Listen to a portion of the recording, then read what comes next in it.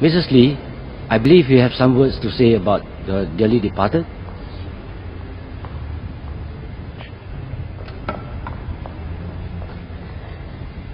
I'm not going to sing praises for my late husband.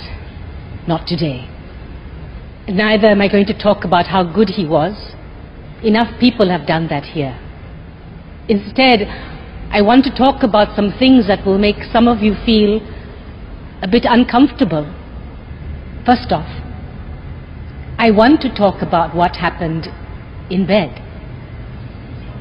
Ever had difficulty starting your car engine in the morning?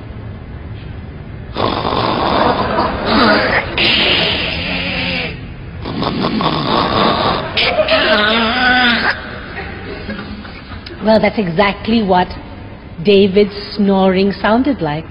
But wait, snoring wasn't everything. There was also this rear-end wind action going on as well. Some nights, it would be so forceful, it would wake him up. What was that? He would ask. Oh, it's the dog, I would say. Go back to sleep, dear. Oh, you might find this all very funny, but towards the end of his life, when his illness was at its worst, these sounds indicated to me that my David was still alive. And what I wouldn't give, just to hear those sounds again before I sleep.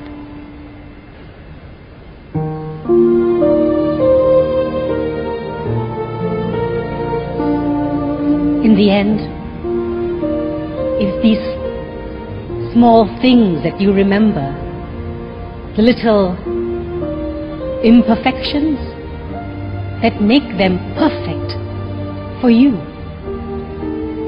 So to my beautiful children, I hope one day you too find yourselves life partners who are as beautifully imperfect as your father was to me.